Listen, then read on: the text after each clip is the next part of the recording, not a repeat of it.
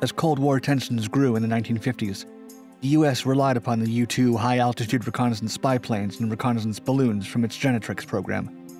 But these tools, unable to surveil some of the darkest and furthest reaches deep within the USSR, did not provide enough aerial coverage to accurately determine Soviet military operations, movements, and capabilities. Instead, the U.S. was forced to reach even higher with its reconnaissance missions using their Keyhole series of satellites. Unlike modern digital spy satellites, the KH series relied on the use of physical film that had to be secretly jettisoned and returned to Earth. To keep the film out of enemy hands, each KH satellite utilized a simple but effective trick. When their missions were complete, the KH satellites dumped their top-secret film into a reentry capsule and dropped it back to Earth. If the fiery descent went to plan, the capsule would jettison its heat shield and a parachute would deploy.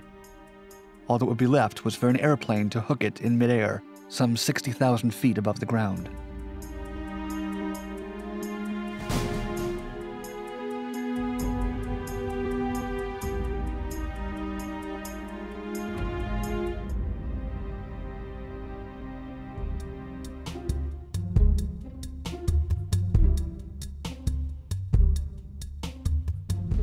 The U.S. government had been researching high-altitude reconnaissance technology since 1946, when the RAND project, a precursor to the RAND Corporation, began campaigning for its development. RAND researchers worked on Project Feedback to figure out how a satellite would even function, since it was an unknown technological concept at the time. By 1954, the United States Air Force accepted assertions by the RAND Corporation that the technology was of, quote, vital strategic interest to the United States. It officially established the U.S. satellite program, Corona. Corona was run at the behest of a small group of CIA, U.S. Air Force, Defense Advanced Research Project Agency, or DARPA, and private industry experts tasked with finding a way to provide broad imagery coverage of the USSR. The principal aim of the spy project was to identify Soviet missile launch sites and production facilities. Initially called Weapon System 117L, the program initially suffered from a lack of funding. It wasn't until the successful Soviet launches of their Sputnik satellites in 1957 that the U.S. dramatically increased its funding for the program and quickened the pace of spy satellite development efforts. President Dwight D. Eisenhower formally endorsed Corona in February 1958. To the public, it was known by its cover name, the Discoverer Program. The project began in earnest in 1959 at the Onizuka Air Force Station with an initial budget of $108 million, or $920 million today. By the end of 1959, the program had split into three distinct programs. The Discoverer and Samos programs focused on missions involving reconnaissance, while the Midas program provided an early version of missile warning capabilities.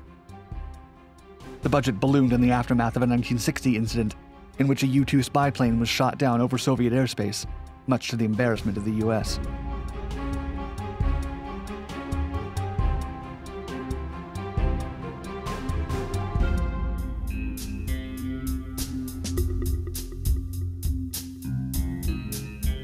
The first launches of the Corona program were announced by the U.S. Air Force as satellites in the Discoverer series.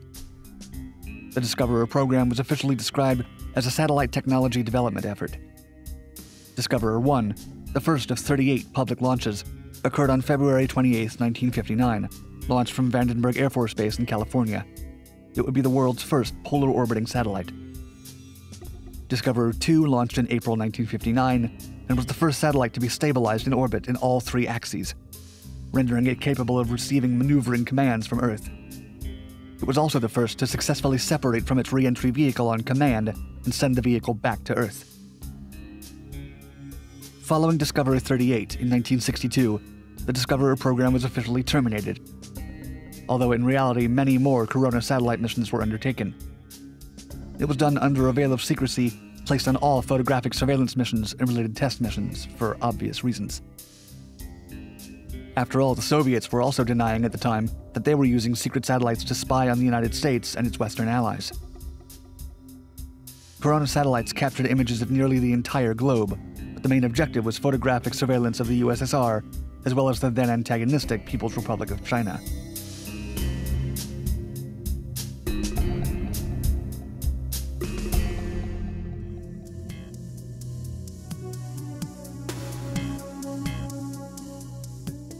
When the Corona satellite camera was first used, it only had a resolution of about 40 feet.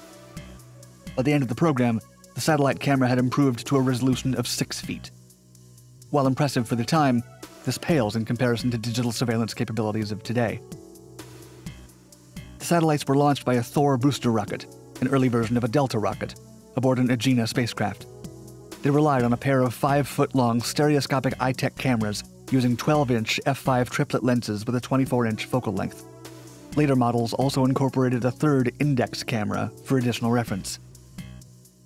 The cameras were fed a special Eastman Kodak 70mm film that produced 170 lines per millimeter. That was more than 3 times the 50 lines per millimeter resolution that earlier World War II aerial photography could compose. The first Coronas carried a paltry 8,000 feet of film per camera. However, improvements in film chemistry and design reduced the material thickness, and researchers were eventually able to double the capacity. The cameras themselves underwent numerous upgrades over the years. Unlike today's digital cameras and satellites that store or transmit information immediately, the Corona used film that had to be ejected from the satellite and recovered before it could be viewed.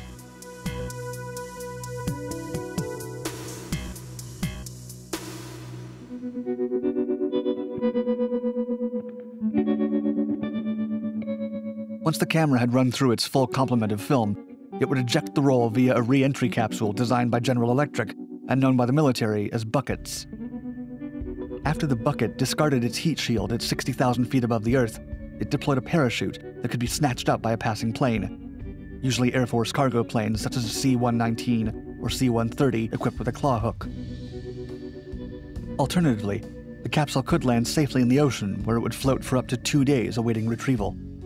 If it wasn't retrieved within 48 hours, a salt plug at the bottom of the canister dissolved, sinking the bucket and ensuring the satellite photographs and technology would not make it into enemy hands.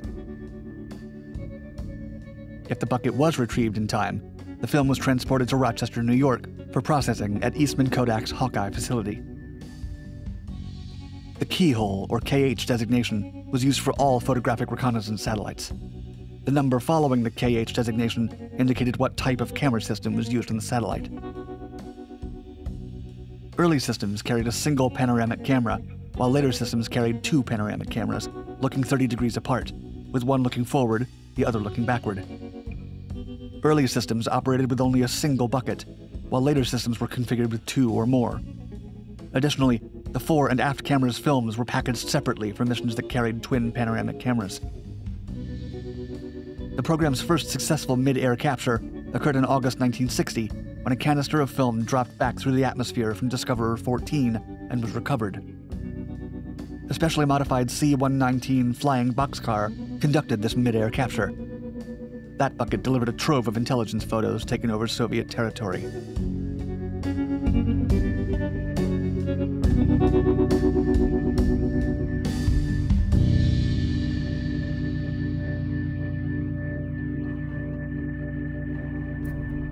By the end of the Corona program in 1972, 145 Corona satellites had flown and photographed around 750 million square miles, or nearly 2 billion square kilometers of Earth's surface.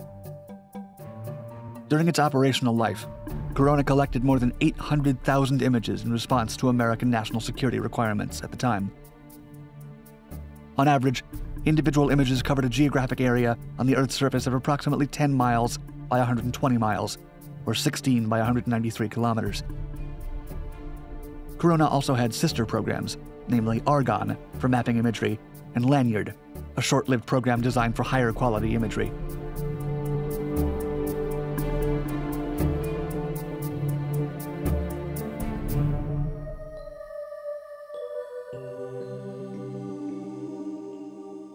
Corona Mission 1005, launched on April 27, 1964, was an embarrassing failure. After only 350 camera operations, the film broke. Shortly after, the Agena spacecraft's power supply failed. The capsule also ignored signals to deboost and re-enter.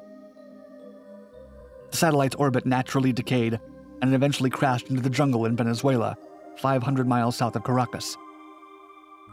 Locals found a strange object that was marked with United States and Secret. The entire bucket was dismantled, and photos of the capsule were printed in the local newspaper. CIA agents tried but failed to collect all the debris. After the incident, future Corona vehicles no longer carried classification markings. Instead, they carried a notice of reward for return in 8 languages.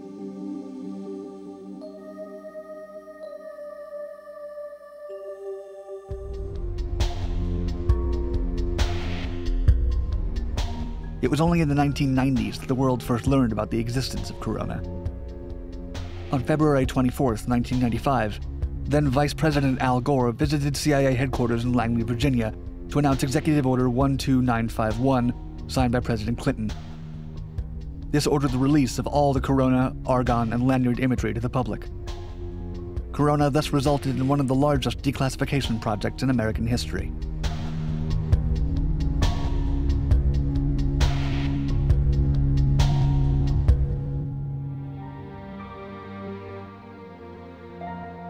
It was believed by both sides that spying was necessary to achieve and maintain peace between the two superpowers. For example, Vice President Gore would later state, quote, "Satellite coverage gave us the confidence to pursue arms control agreements. Agreements that eventually led to dramatic decreases in the number of nuclear weapons and their delivery systems." Gore, who became famous for his advocacy on climate change, also noted the unforeseen ecological benefit of satellites. As he put it, quote, "Satellites recorded much more than the landscape of the Cold War.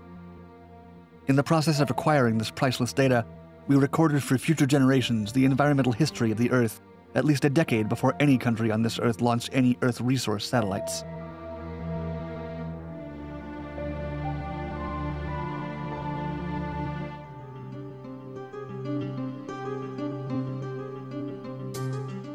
Images obtained from Corona missions were even able to reveal secrets of the ancient Middle East and Levant region. Researchers are now finding historical sites that vanished decades ago by mapping historical spy satellite images to recent aerial photos. Scientists and archaeologists are successfully using the Corona satellite's decades-old photos of the region to reconstruct archaeological sites that have since disappeared, whether erased by urbanization, agricultural expansion, or industrial growth. Yet, for all the openness due to the declassification of the Corona program, information on spy satellites after 1972 is virtually non-existent, save for a few photos taken by the KH-11 satellite that were leaked to Jane's Defense Weekly in 1985.